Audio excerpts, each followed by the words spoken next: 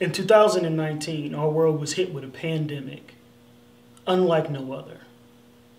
But today, I'm here to talk about a different type of epidemic that is plaguing our country, and that is literacy. 20% of our adults cannot read at all.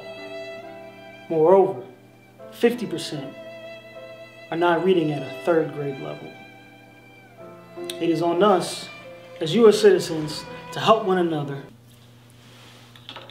But first, we're going to check in with one of our citizens that was having trouble reading and hear his testimony. So, not knowing how to read really put me in a bad situation with my wife. Well, now my ex-wife.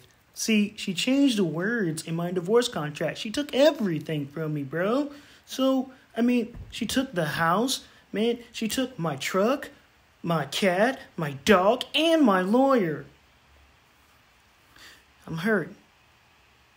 I really loved her, man. She took like hundreds of dollars from me. You see, these testimonies are real. America, we do have problems. But our foundation is here to help.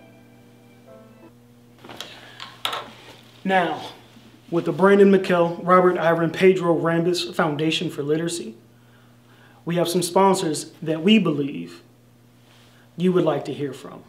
My name is LeBron James, and I play for the LA Lakers. I'm number 6. Today I'm here with ESPN and the Brandon-Mykal, Robert Iron, Pedro Rambus Literacy Foundation.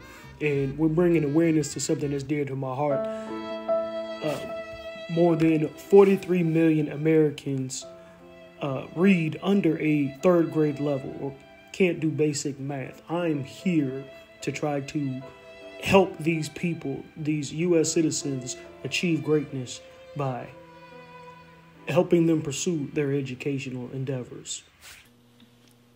Thank you, LeBron. I am Barack Obama, your 44th president. I'm here with 60 Minutes and Brandon-Mykal, Robert Iron, Pedro Rambus Foundation for Literacy. Learning is the foundation of the human experience. It begins at birth and never stops. It is a continuous and malleable link across all stages of the human development. Disparities in learning across the outcomes around the world have deep consequences for social income, mobility, health, and well-being.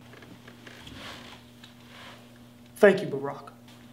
America, one thing you can do is donate to our cause by visiting www.Brandon-Mykal, Robert Iron, Pedro Rambus Foundation for Literacy.org.